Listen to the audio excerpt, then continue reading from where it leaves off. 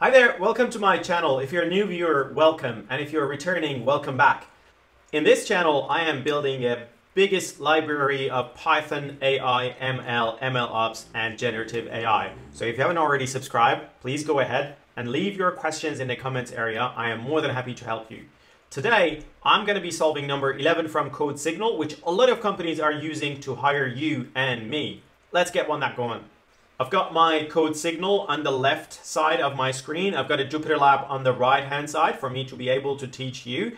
Let's see what number 11 is about. Ticket numbers usually consist of an even number of digits. So this is one thing we need to keep in mind. We need to check if it is even or odd.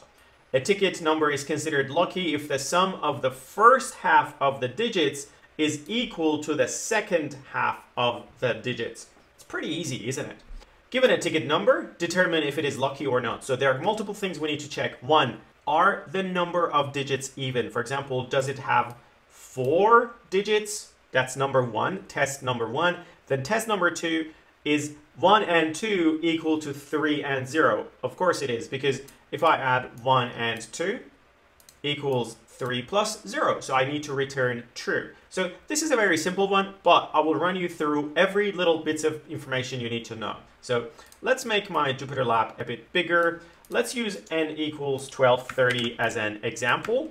And then checkpoint number 1. Is the number of digits equal to an even number or an odd number? To be able to check the length or the number of digits, it's very easy for me to convert a number into a string, then capture the length. So I will write the string of n. You will see that now it is not a number, it's a string.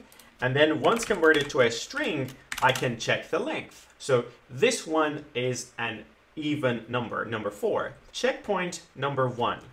If length of str of n is divisible by 2, then print even, else print odd. You will see that because value 4 is divisible by 2, then it prints even, and you can see that. So once I make this, for example, like that, the length will be 5, and you will see that it's an odd number. So this is test number 1. So before I go ahead into the route of, hey, is the first half addition to the second half addition equal, I will need to make a decision. What happens if it is odd? Well, if it is odd, I will say print false. So that one is sorted. Now, if it is even, I will need to calculate the first half and the second half, add them together and compare if they are the same thing. So how do I find the first half? Well, let's still think in a string format. So I will copy the string format, paste it down here. So I'm still thinking in string format. Let me just change this to a even value so that I can show you the first half and the second half. So I've got the string of n. If I run it from 0 to 2, you will see that I have 1 and 2. And if I run it from 2 to the end, you will see that I have 3 and 0. Let me just compare it here to 1230. If I want to find the first half, I will have to go ahead from 0 to 2. That gives me 12. And if I go from 2 to the end, it will give me 30. So how is my brain doing this? Well, let's think about this. The length of string of n is 4. And if I find the floor division of that value by 2, it will give me 2. So I can simply copy this and paste it here. That will still give me 30. So I can call this the second half. This is how we write second. So that's going to be the second half. And if I want to find the first half, all I need to do is to move that colon all the way to here. And let's call this one first half.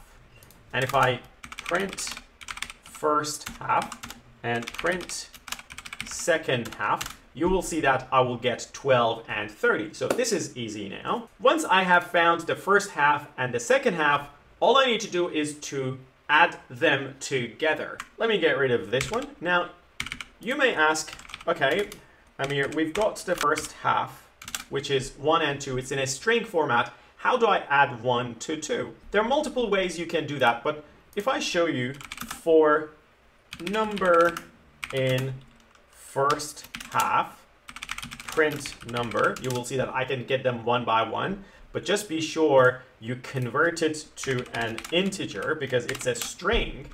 Once you have it as an integer, you can keep adding it into a container. So sum first equals 0. And every time you run this, you can say, I want sum first to add to the number. If I print sum first, you will see, sorry, I need to make this one an integer of the number. And you can see that I have added the first half, which is 1 and 2, to become the sum first.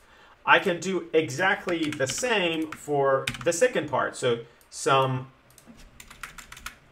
second, copy that, put it here, and make this second half. I want to look at the second half, and you can see that the second half is also 3.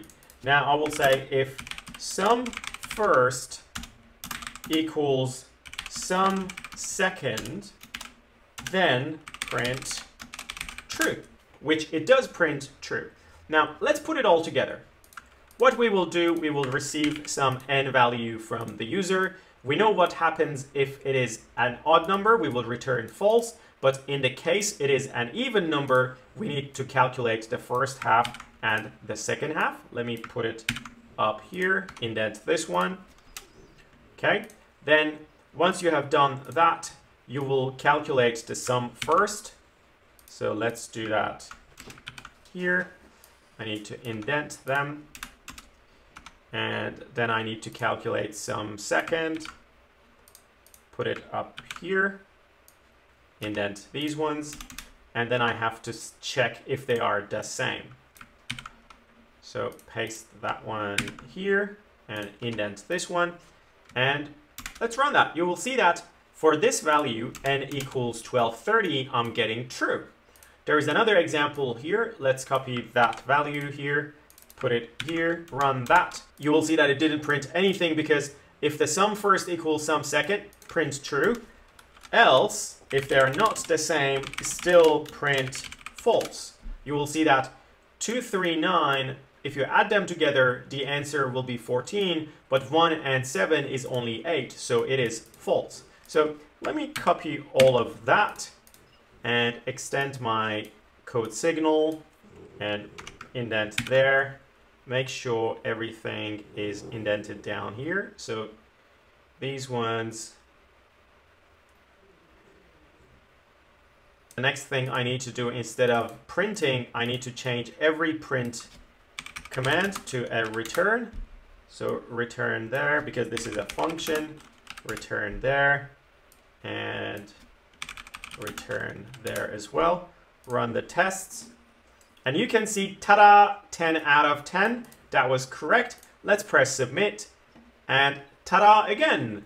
We have successfully finished this one. If you have any questions, put the question in the comments area. Hit the like button and subscribe to my channel. Thank you and see you later.